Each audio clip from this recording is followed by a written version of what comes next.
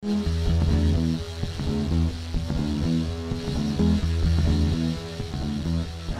this is reporting live from the 2010 Winter NAMM show in Anaheim, California. We are at the Bourns booth today speaking with Scott Dunham, a master luthier for Mad Creations Unlimited. Scott has an extensive background in modifying, repairing, and servicing guitars, amplifiers, pedal boards, and guitar-based rack systems. He also restores vintage instruments and amplifiers. Scott founded his own company, Mad Creations Unlimited, in 1990, providing the services just mentioned. And in 1997, the company was reconstructed with a focus to produce a line of custom crafted, high performance, and high quality guitars. Scott, it's great to have you as a guest at the Bourns booth today. Thanks for having me. Now, it appears that you produce a top quality line of guitars.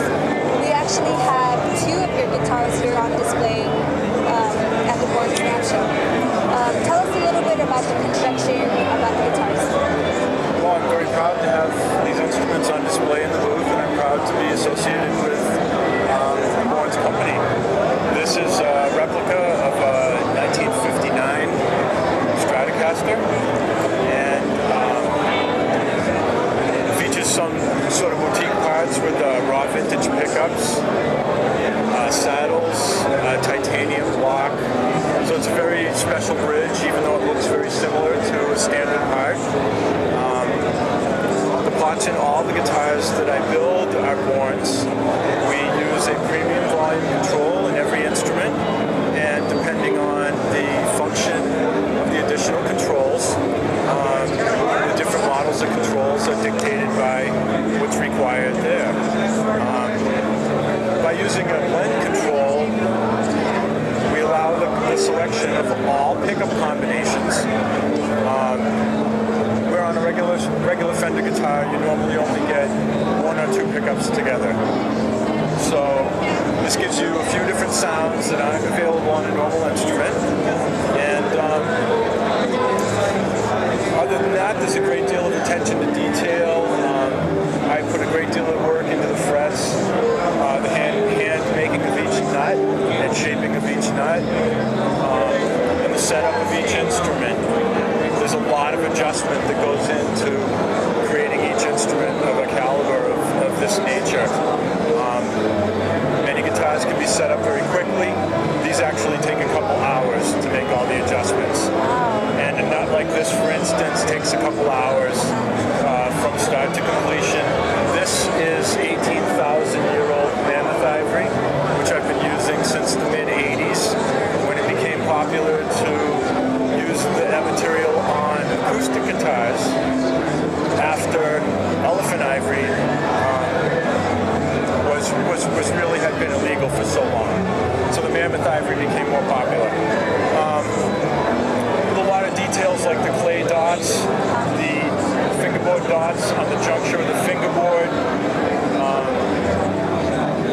location of the string tree, the fit of the pick guard, a variety of other small details make this very, very, very close to a replica that would cost roughly $30,000. You know, so I take great pride in building these instruments and using the best parts that I can possibly obtain. Sometimes there's delays due to me being so picky, but this is what I hope to present to the public and to players that can really tell the difference and are accomplished. You mentioned using the Bourns blend pots, and as a matter of fact, one of your guitars is using our PDB 241 blend balancer pot. That's right, both of them are. How do you go about selecting the pots? Well, actually on this one here, this is wired as a stock configuration would be. So this is a volume, this is a tone, and this is a tone.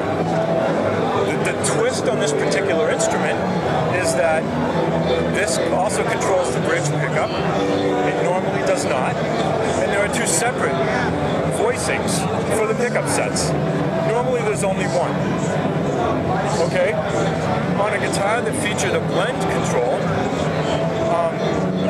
I I use a PB2, the 181 or 241 A1, so that I'm able to create a no-load potentiometer out of these. The no-load potentiometers are in development and should be available shortly this year. I know you're familiar with our vintage model 82, which is used on this guitar actually. This features three 82s. I began using the 82 series, I want to say around 1982. I don't know why that's the same. I can remember purchasing them from a little newsprint catalog that was run out of an old dairy farm. Yeah, it's actually a very old product, but people love it. It's reliable. I have never found anything higher quality, and I've run into several people over the years who asked me if I had any or could obtain them. And for the last several years, I have had one in my personal stock.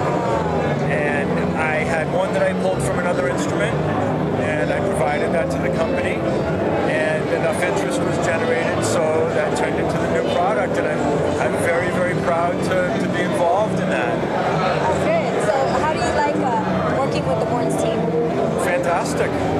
Fantastic. They're very, very receptive and very speedy, extremely knowledgeable.